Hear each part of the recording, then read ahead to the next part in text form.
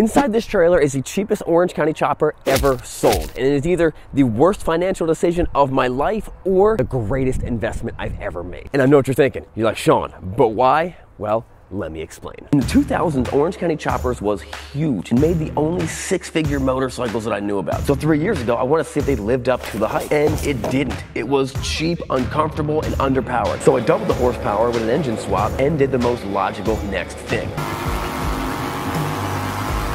But then I realized that maybe I never gave Orange County Choppers a fair shake, because the bike that I had was a really cheap giveaway bike. I needed to buy one of their customer bikes, one of their specialty builds, one that they spent a lot of money, time, and energy doing. And I know it took me years to find it, but I'm serious when I say that I found the second coolest Orange County Chopper ever built.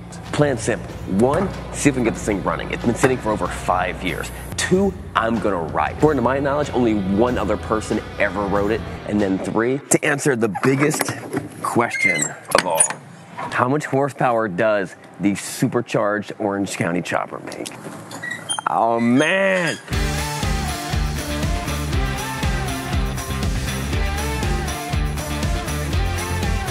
So this is the Orange County Chopper Miss Geico bike, and it's got to be one of the coolest bikes OCC ever made, and actually one of their most recent bikes. It was made in 2018, kind of after the big OCC thing kind of blew up. This is incredible. Also, as far as I know, this thing has not ran in 5 years. This is not wheels or nothing like that. This is just, this bike lived on this platform, but I don't know how they got the platform inside the trailer. Now, the seller told me this thing had 2 surprise gifts along with it. That, I think, is one of them. Check this out. Holy cow, check this out. You guys might know more about this than I do, but this is a Miss Geico. I don't know what Miss Geico is, but they had a racing boat, and the race boat looked like this. In the past couple years, they stopped doing it. Check it out. This is huge, and it weighs it's so heavy.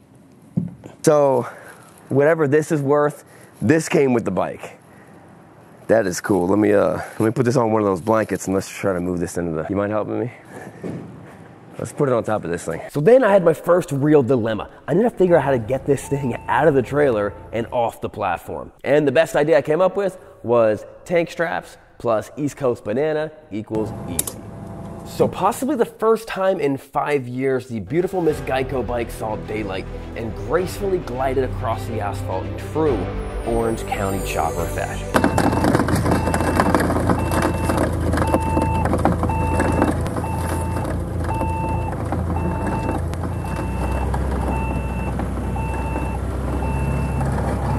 And then something happened that even in my wildest dreams, I could not have expected. Where did you pick her up? Colorado. Who had it? Was it a private collector or was it still from Gary? The guy who they built it for. The guy who owned, he had some ownership in Miss Geico Racing. Yeah. You know him. He died, right? Yeah. Yeah, it's this. I did this whole thing. They say what? I did all of this. What do you mean? I did all that. The supercharger, the tune, I did all of it. You did this? Yeah. I thought Orange County Chopper did it.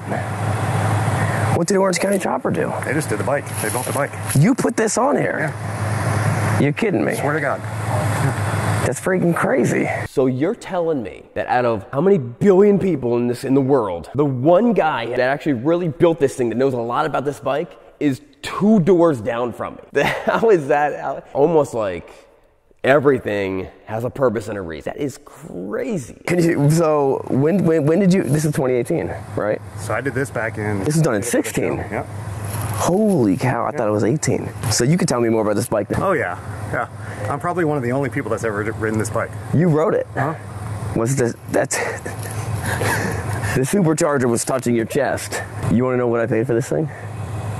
Hopefully not more than 15. $10,000. Yes, $10,000 for the trailer, the chopper, that awesome boat, and there's a mystery box that the owner told me like a week after I got it. He's like, hey, did you see the mystery box? Which I've still not opened up yet. To put this into context, when this bike was originally built, it was valued at over $140,000. Yeah. Dude. That ain't bad. I'll give you 15 for it right now. Are you serious? Swear to God. Let me think about it. I will give you 15 for it right now. I'll go home and get you cash and hand it to you. Take this and roll it right next door, just so I can have it back. I will consider that. All right. I need. I don't want the little boat. You can have the little. All right. I need to get it running. I want to ride it. Yeah. I'm gonna ride it. You're gonna ride it as far as like one loop and be like, I'm done. You might be right. And then I'm gonna get it. I'm gonna go take it to the dyno tomorrow. The So last time that I had this, so Paul Sr. is a really good friend of mine. okay. And his wife Joni, we go way back. So when I was down in Palm Beach before I moved up here, right? You know that whole story. Yeah. They used to send me all their bikes to tune them and Really? the actual like rideability of them. Yeah. Okay. Yeah. That's like every one of their insane. bikes, like the paintball bike, Miss Geico bike, the senior series like mini choppers, bobbers that were going out. Dude, I did like all the custom stitching and everything for them. That's crazy. And Trying to What are the odds? dude, I haven't seen this thing in probably 8 years. And I saw the trailer and I was like, there's no way that bike is gonna be sitting inside of that trailer. I've seen that video. That's the only video of anyone ever riding the bike, isn't it? Yeah. And that's you on there? Yeah. That's my shop down in Palm Beach. How fast did you get it going? That's crazy. I saw that video. I had no idea it was you. Yeah. Dude, that was it. I literally like took that thing 3 blocks and I was like, I'm done. I'm not riding this thing anymore. Yeah, everything about it. I mean, you fit it great. Look, you're 4 inches from the supercharger. Yeah. Your arm is basically resting on the belt. Yeah. How much boost are you hitting? Dude, I don't even know. I don't even know. Do you have any guess of what kind of horsepower it makes? What engine is this? So this was right at... I saw 113. I'm like, oh, it's a 113. But no, 113 was the Geico Racing. I'd say the only dyno that this thing had was like 197 horsepower. It was stupid.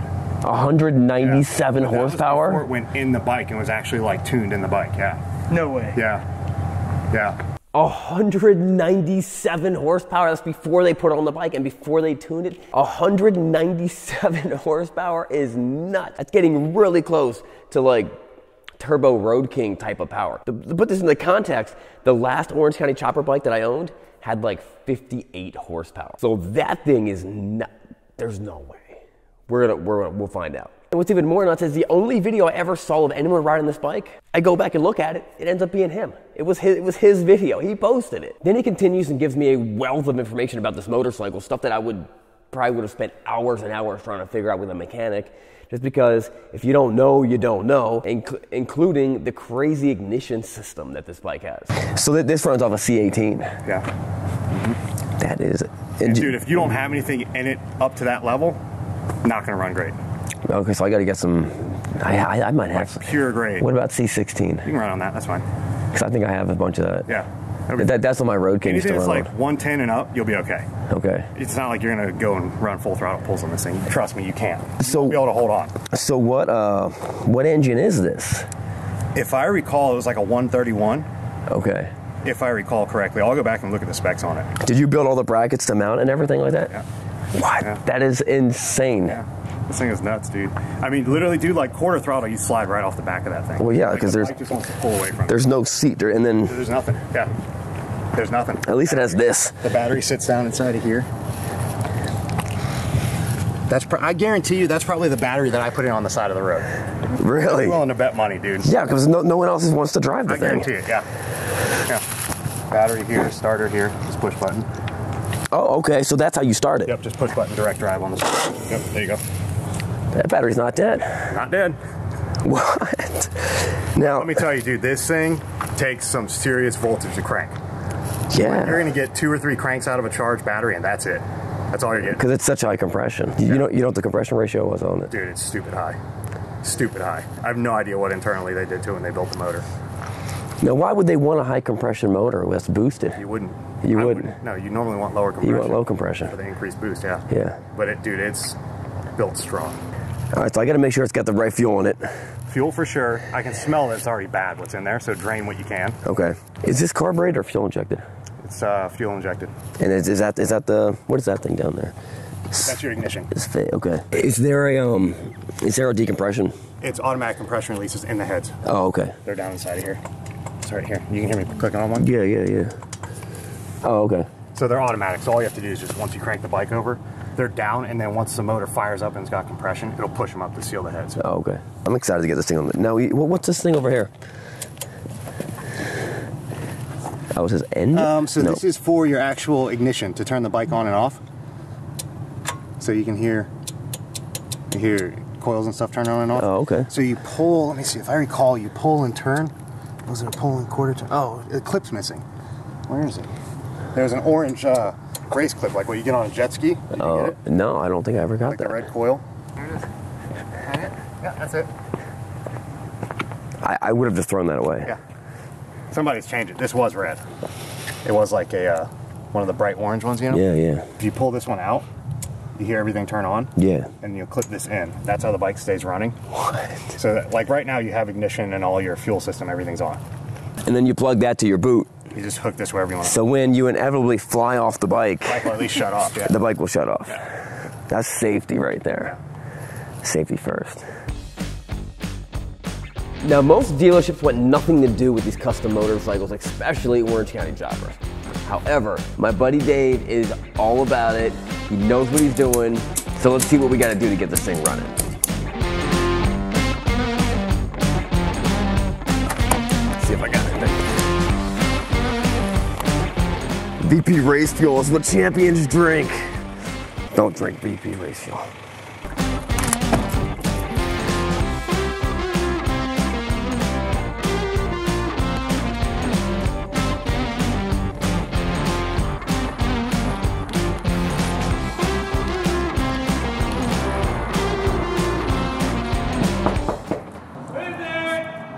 What up, Dave? Oh, what up, Sean? What's up, Dave? Oh, wow.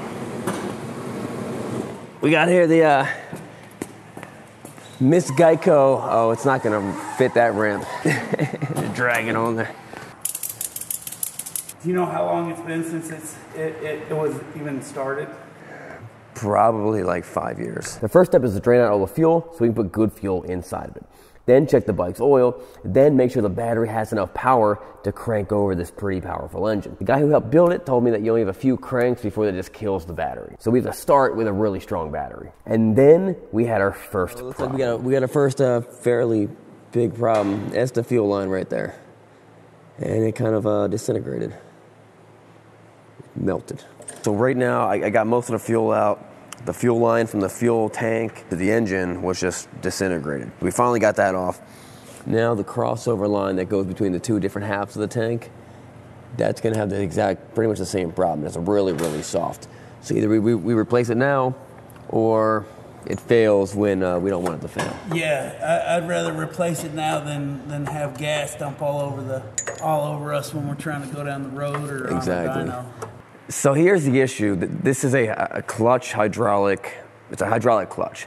If this fails while you're driving and it's in gear and something crazy happens, you cannot disengage the engine from the wheels. Incredibly dangerous. Anything's gonna work while this thing's running, it's this. This is almost more important than the brakes, to be honest with you. That purple stuff. If I let this thing go down the whole way, we have to do it all over again. Because in another air bubble, more air got caught up in there. The job was the filler, is make sure it's always topped off. This bike's pretty much as simple as it gets. There's no key, there's no on and off. There's this. Off, on. And then you put this little pin in there.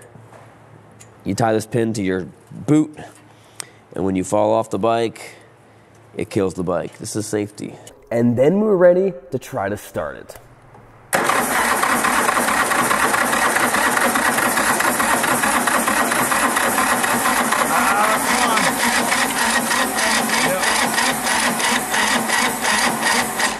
Well, that didn't do anything we wanted it to do. So problem number one, the starter button got stuck, and you're right, it was longer than I thought though. It was more than one crank. It was good, like, what, 10 seconds of cranking. Yeah. But that was pretty, that got that battery down pretty good.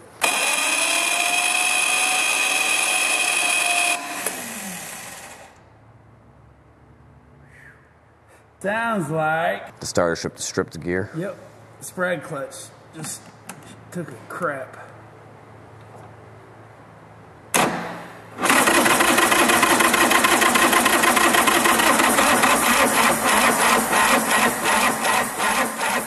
I'm beginning to wonder, is there something majorly wrong with this bike? that I don't know about. Is this thing gonna be a giant money pit?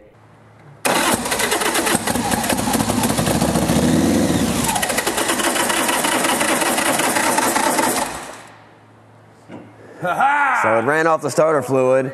Yep. That's good news. I thought it would have ran a little bit longer.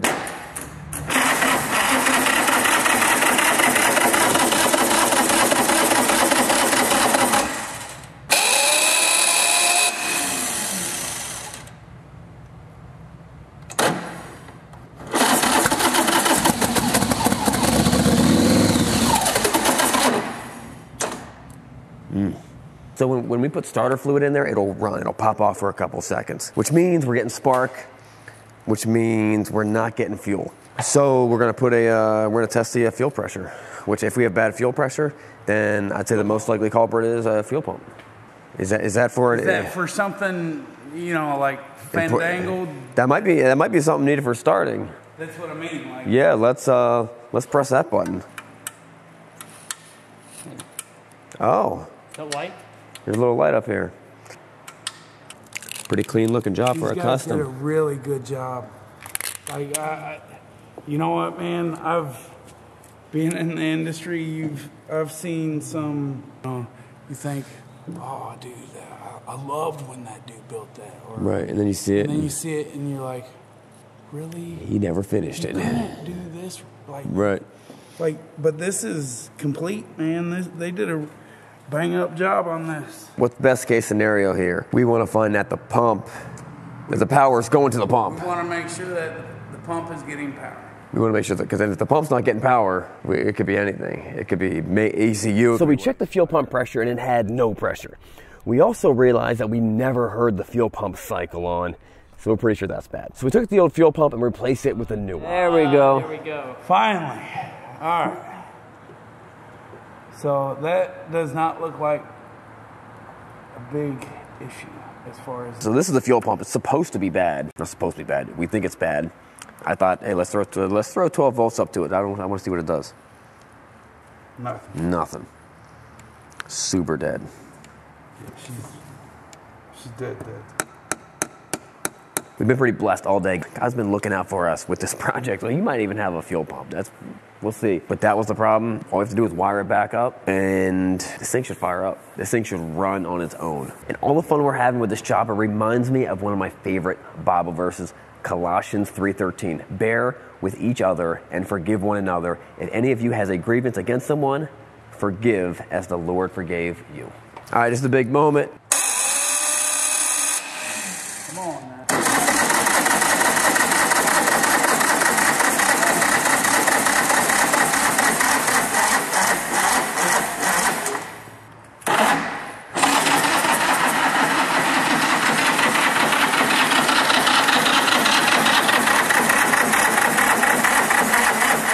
And just when I thought this was gonna start, this happened. Whoa, whoa, whoa, whoa.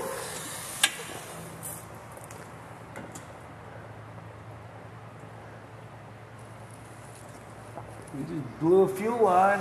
One of the fuel injectors. Oh, shoot. Did the fuel injector pop out? When the fuel system got pressure, as soon as it got enough pressure, it blew that line out. Before it even got fuel up to here. Not the easiest line to get to, is it? Oh, no, it's not. And that's what you're gonna have to take the belts off. This is all gonna have to come off. Because this whole thing's gotta come off. So now we gotta pull the supercharger off. And now we're getting into this bike much more than we thought. Potentially another reason why you don't want to buy an Orange County chopper. We have not seen it run, we've not seen it do anything. And now we gotta have everything on top of that engine. The whole supercharger has to come off. Supercharger, belts, pulleys, everything for us to change the one fuel line. Before you say it, I hate to be continued videos, but we kind of had to do it. There's still a mystery box in there that I forgot all about. Let's go see what it is.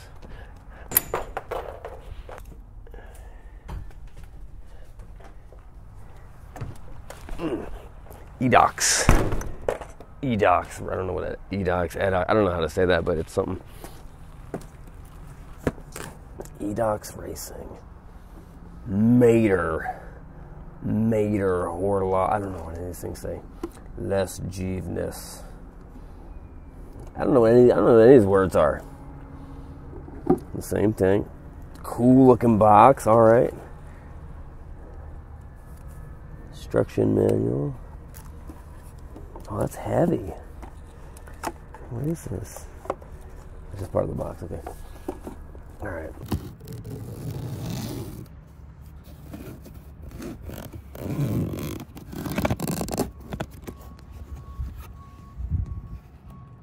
Box Miss Geico limited edition.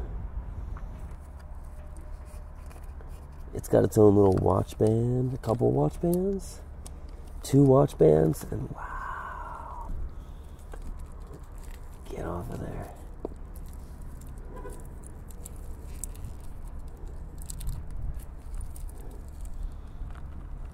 Well, I guess I'll take it off. I don't want to ruin it, but